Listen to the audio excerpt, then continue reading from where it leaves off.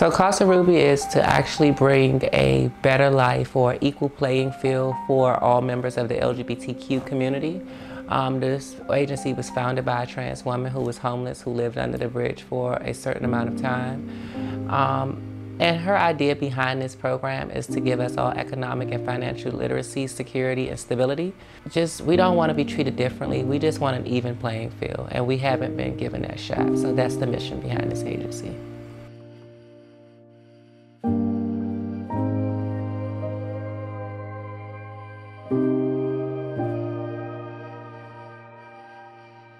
We have a legal and immigration department, which they handle all of our legal issues, anything that a client may have to worry about as far as immigration. We help get citizenship. We do anything with legal as far as name changes, stuff like that. Then we do referrals to people with doctors.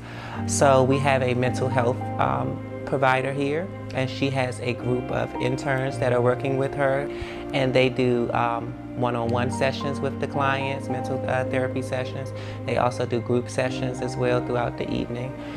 We also have a HIV and AIDS director here who is focused on PrEP and PEP, as well as keeping the clients in adherence with their medication. So we do testing and counseling as well there at the pharmacy.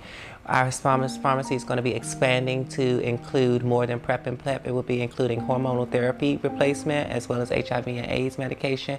And pretty soon it'll be able to take on their mental health medication as well.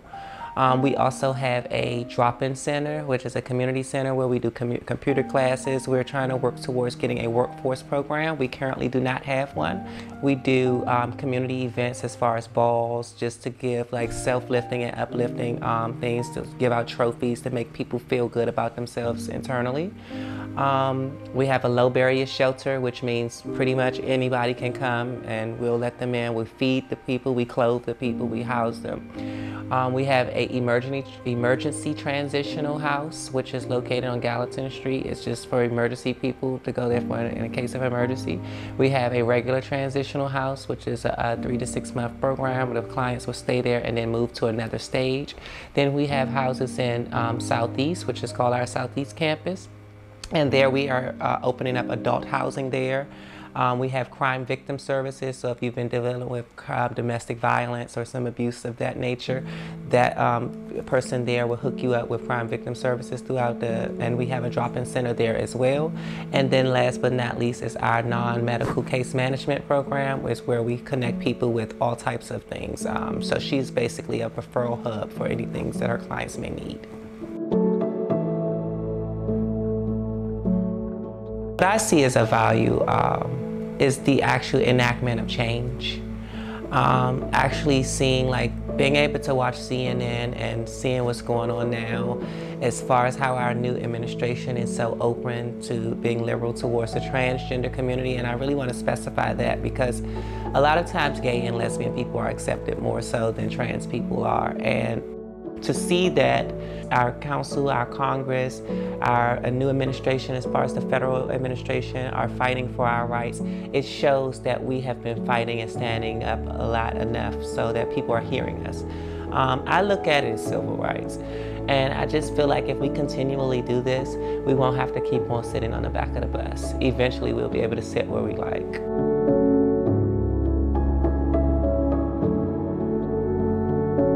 Transphobia is perpetrated several different ways.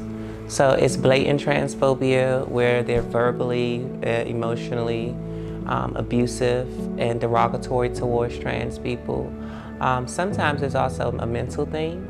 So people may like to associate with you, but it has to be behind closed doors or without it being found out. If those things are found out that you're just friendly with a person, it can be extremely dangerous. There's a lot of times that I fear for my life if a person was to find out that I was trans. And it's not because that I'm going out actively sexually seeking men. And that's a lot of times what they put out there is that we're trying to trick people. But that's not true. I'm married. I've been with my husband for 10 years. My husband knows everything about me. And I think that the way society has it wrapped up is that it's a big fool type of thing and we're tricking something. So when this happens, especially in the African American community, violence is like the #1 thing that they go to. And this is because they have egos and they don't want to let their masculinity be challenged. So their egos and stuff like that. So that's why a lot of girls do end up getting hurt. A lot of people know trans people are trans people. Also, a lot of cisgender women have lately been feeling in competition with trans women, and they have been dragging trans people through the mud, talking about them really bad, teasing African American men, teasing men in general who come out to say that they like trans women. So it's like you can't have it both ways. At one time when the men are sleeping with the girls behind closed doors, they say you should just come out and tell everybody. Then when people come out and tell that they're actually attracted to trans people, they're demonized. So it's a double-edged sword.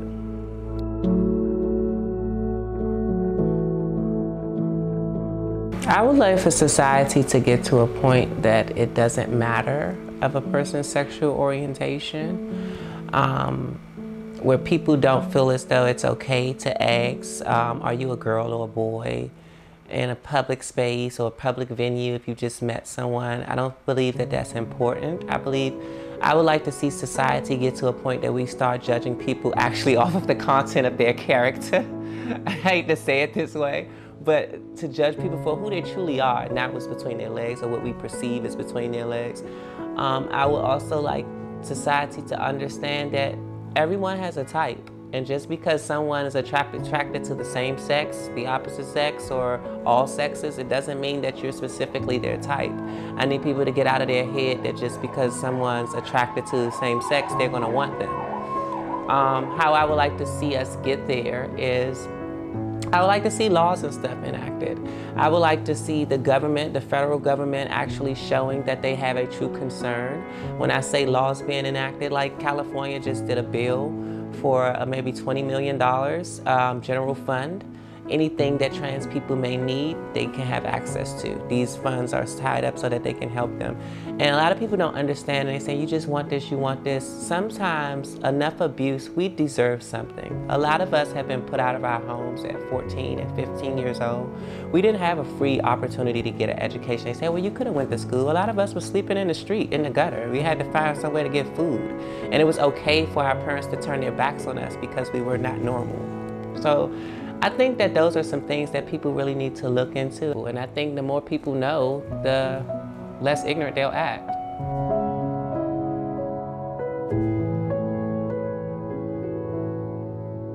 So currently Casa Ruby is a member of an LGBT coalition.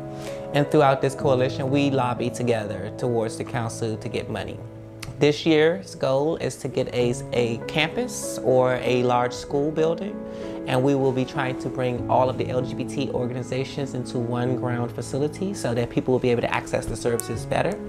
And, it's gonna happen, maybe not today, maybe not tomorrow, but I guarantee you before I leave this earth, there's going to be a statue of Alexis Blackman standing in the middle. And it's going to be something like the Marvel X-Men campus, where you can provide all type of learning experiences, job training, college courses, and everything, so that we can actually get an economic playing field that's fair with everyone else.